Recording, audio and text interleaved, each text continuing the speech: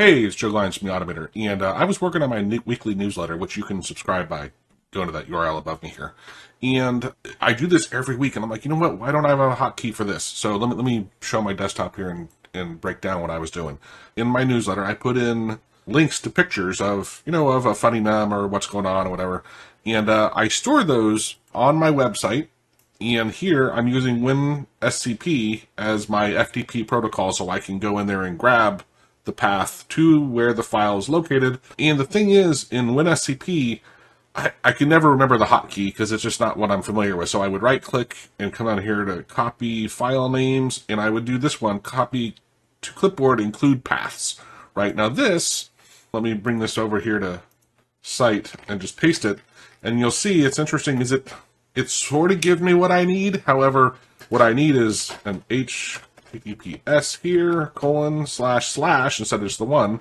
And then this public HTML, it's hard to, honestly, I don't fully understand it other than I understand how it works, but why it's done, I don't know.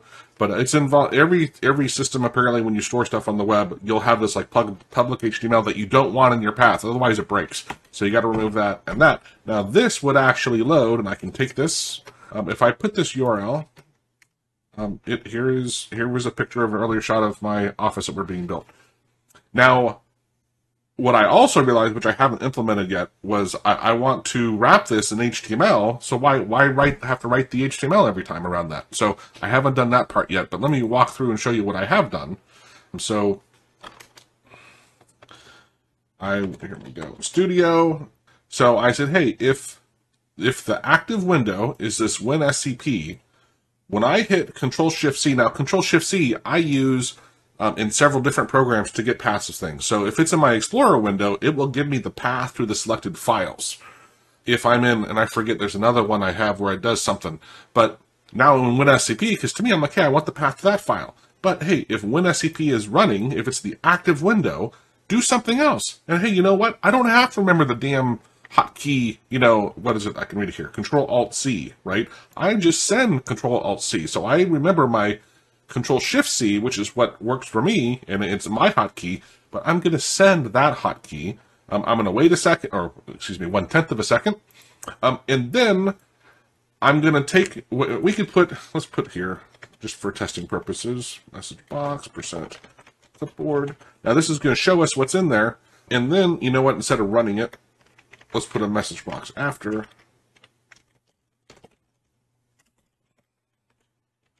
Now that I think about this, what I also might want to do is back up the clipboard before all of this and then restore the clipboard after. Because even though I'm using my clipboard as a quick and easy way to do this, there's no reason to lose what I had originally in my clipboard, but I'll save that for a later time. Right here, though, I said, hey, this front part, I just studied it. This front part, when that is there, if I replace it with this, that will give me what I need, and that's when I realized also, you know what, I should throw in the HTML too, but for now, let's baby step into this, right? So I'm going to relaunch this. Now, if I hit Control-Shift-C, let me show you here. If I have if I have a file, Control-Shift-C does one thing. It copies the path to that file for me. However, if I come back into here and I pick a different thing, say Control-Shift-C, it goes and sends the different hotkey to WinSCP for me. Now, this is what is right now on my clipboard, but because of this string replace right here, this next line, it's going to replace this part with this, so this is going to give me the actual URL, and I uppercase the Automator, not that anyone ever sees this, but I'd rather have it uppercase, so why not have that part of my program, right? And now the next one is just going to run it, so it should launch on the other screen, but that was this one, which is really fitting for me, by the way. My code may not be the best in the world, but it works. So now let's add the next step. Now, because in the HTML, let's go back to site. See, I use site for a lot of other things. I just don't program in AutoHotkey anymore, but I use it for a lot of other stuff. And in my newsletter, I actually write it here in HTML.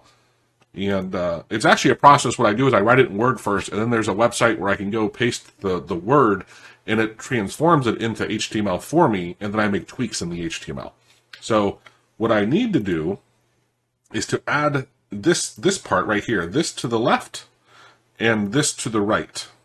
So because these have double quotes, and that can be very, not problematic, but just to me confusing. So I'm going to come in here and I'm going to copy this, and let's baby step through it. Okay, so message box. Let's say clipboard equal. Now here's a trick. In the version one point whatever of AutoHotkey instead of version 2, you can do this when you have double quotes. So I'm going to put that there, and then clipboard, and I might need to put that in. Yeah, that probably needs to be in percents. Let's see if this will work. So I'm going to save this, relaunch it. Yeah, it worked. And then come over here into WinSCP, Control-Shift-C. Now I don't really want to see. I'll get rid of this message box next time through.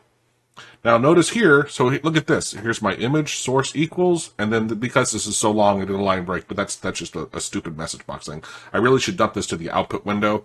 So let's go back into here. Let me get rid of this guy. And in this, instead of this one, you know what, I don't want to lose. I cut that. Screen for getting it here.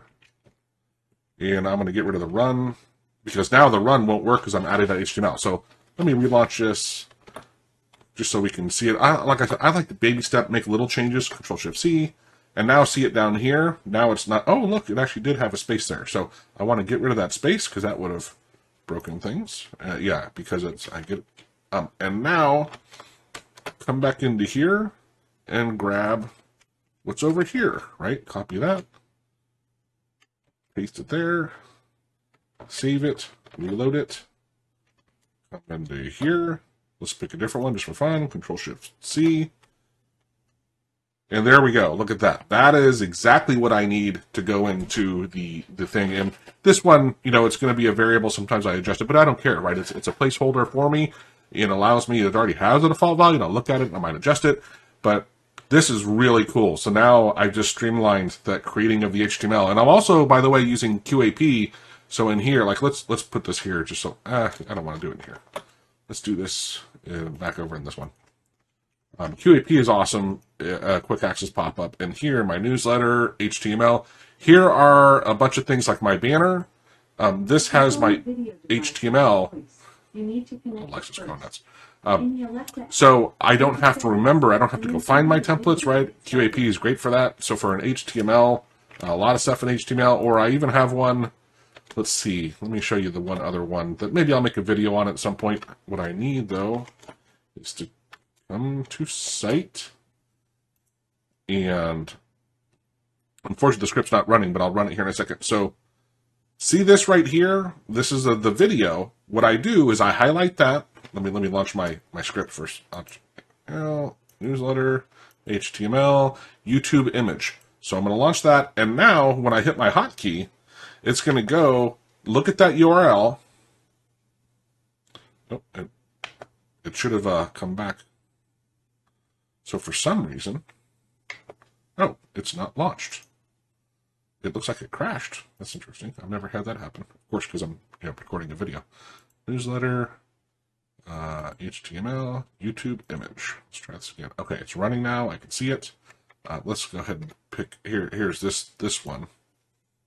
I'm going to hit my hotkey. That's interesting. Oh, I know what's going on. I forgot to add a return. So it's funny. Good lesson learned, right? Let me. I'm going to cheat because I don't actually. Studio had it open, so although I closed it, but well, let me do this. I'm going to relaunch it. Newsletter, HTML, YouTube image. Now it's running. You can't see it. It's on the other screen. I'm going to hit edit, and when I have it now because I have multiple videos in my thing where it does an API call and those stuff, but I added the escape app down here, and I think it's just, let me add a return there. I think it's when I launch it, when it runs, it's getting to that, and it's getting into this escape and exiting out of it. But it actually was putting it onto the clipboard, which is what I had wanted. I just wasn't looking here in Studio where it dumps it, but it also dumps it to the clipboard. So let me come back into here, relaunch it. Oh, that's funny. I launched the HTML. There we go. Relaunched it. Come back into here. Let's highlight a thing. Hit my hotkey. There we go. See, now my first title, now it's on the clipboard.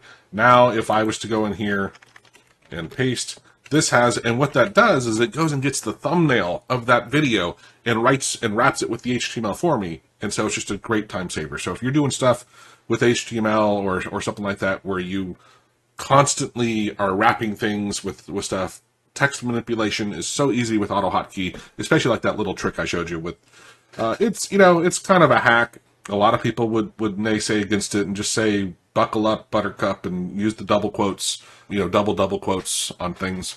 I just find it very unsightly. So I don't like to do that approach. I like to just do it, kind of fake it the way I showed you here.